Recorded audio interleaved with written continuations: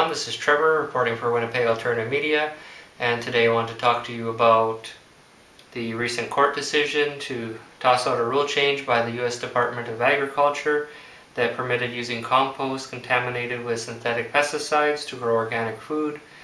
Beyond Pesticides, Center for Food Safety, and Center for Environmental Health sued the USDA over the rule change.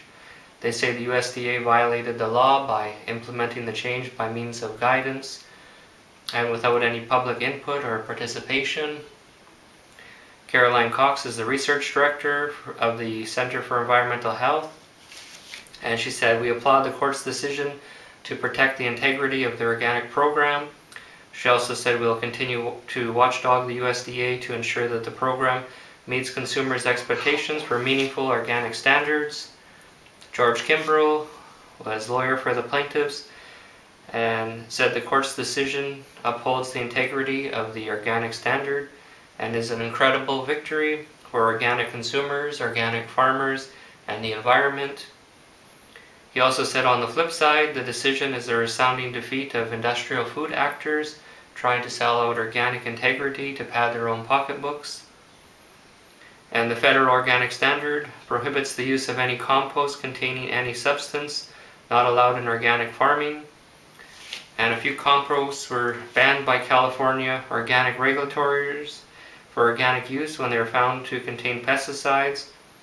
And the composting and waste management industry, along with the pesticide industry, and surprisingly the Organic Trade Association, they urged the USDA to make this rule change. And the Organic Trade Association is a trade group for large organic producers and tried to sell organic consumers out by lowering organic standards.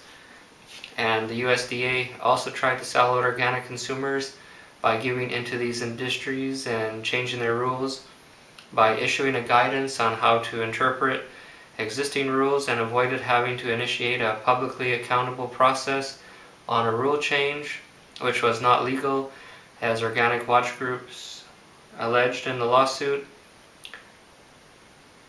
And a rule change which required a public process.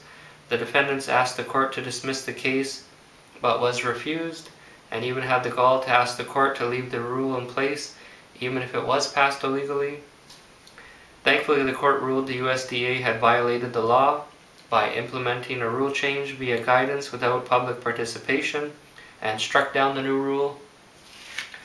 Jay Feldman, executive director of Beyond Pesticides, said, "The court decision upholds an organic industry that has been built on a foundation of consumer and farmer investment in ecologically sound practices, principles, and values to protect health and the environment."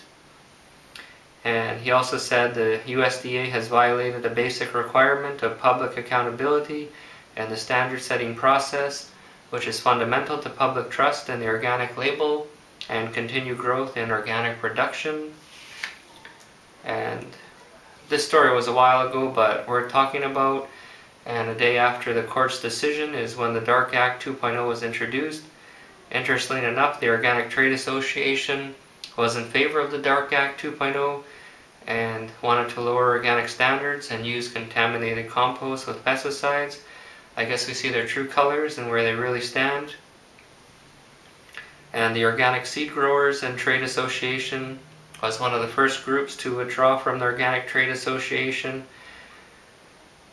And the president stated the association's duplicity towards organic farmers and consumers, with its support for legislation that preempts existing state laws, like those of Vermont and Connecticut, that mandate proper labeling for genetically modified organisms.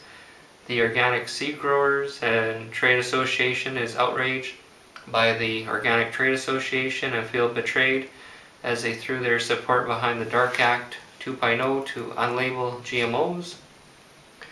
Jim Garrettson, president of the Organic Seed Growers and Trade Association, said, "It's important for the world to understand that it was the Organic Trade Association that killed our state GMO labeling laws by backing Monsanto's stabenow-roberts bill.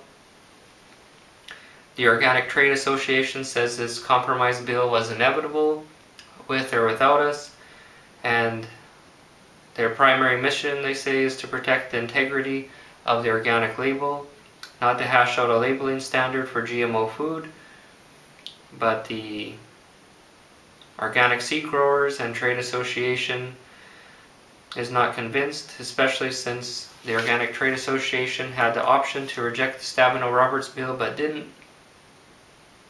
On June 27th, the Organic Trade Association said it was more important for the trade group to prioritize the reinforcement of standards for organic foods and the organic label in general than to fight the Stabenow-Roberts bill, which according to the FDA will exempt most if not all GMOs from having to be labeled. And to me it doesn't seem like the Organic Trade Association is interested in protecting the organic label and organic foods as they claim, because you now know they wanted to lower organic standards by allowing compost contaminated with pesticides to grow organic food. And the Organic Trade Association cannot be trusted, as they seem to have been taken under control by giant food corporations that also own organic brands. And I want to know, what do you all think about this story and the Organic Trade Association? Don't forget to like, comment, share, and subscribe. And if you leave a comment, I'll perhaps mention it in my next video. And thanks for watching, everybody. Take care. Bye.